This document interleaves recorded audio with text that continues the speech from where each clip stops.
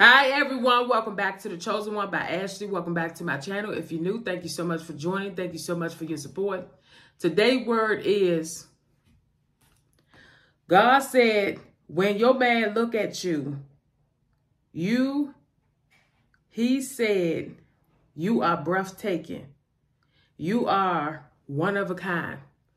This man is deeply in love with you and he wants you to be his wife. Every time he look at you, he like, I gotta have this woman. I just have to have her. I gotta talk to her father. This man loves you very much. The Bible verse I want to read to you is 1 Peter 4:8. Above all, love each other deeply, because love covers over multiples of sin. You know, God wants you to do right. He don't want us to continue to sin. He wants you to get married. He wants you to know that doing the right thing in life, I will reward you. And he says it in 1 Peter 4:8. He says, above all, love each other deeply, because love covers over multiples of sins. God wants you to love that person, but God wants you to also obey. You got to do the right thing. If you love God, keep his commandments. Don't do what everybody else do. Don't follow people. Be the leader. Be the example. Tell people the right thing to do, even if it hurts. Even if it hurt to do right.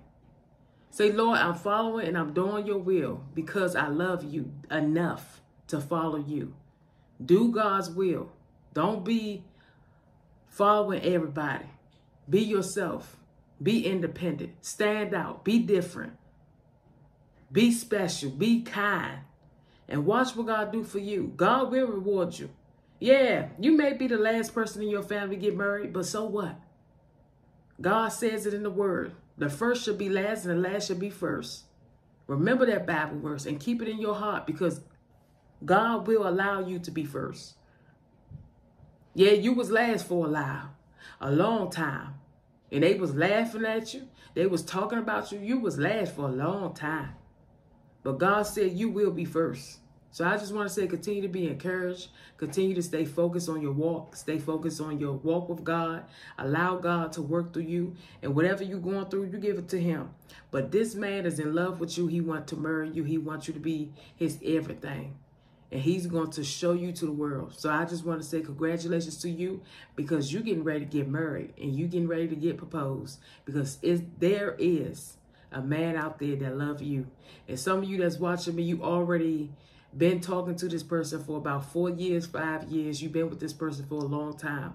God said it's time for you both to get married. It's time for you both to tie that knot. You've been waiting. Some of you been waiting for a long time to get married. It's your time and it's your season to get up and do what you need to do for God's glory. I love you. Be encouraged. Don't give up. Pray about all things. Have a great, beautiful day. Keep your head up. Be strong. Don't give up. Pray about all things. Stay blessed. Thank you for watching.